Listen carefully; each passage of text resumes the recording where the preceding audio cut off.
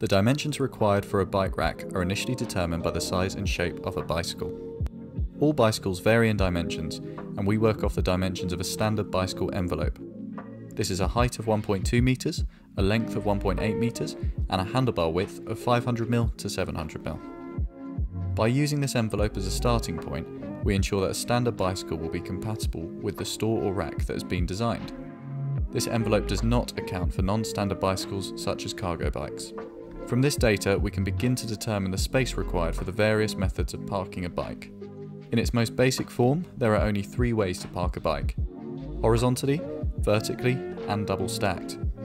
The space required for a horizontal parking rack is determined by the length of the bike and the handlebar width required.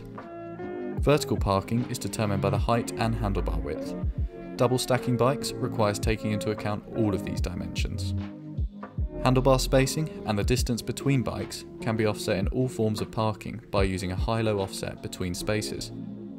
This offset will increase the height requirement of all parking types, as every other parking space will need to be raised above the other.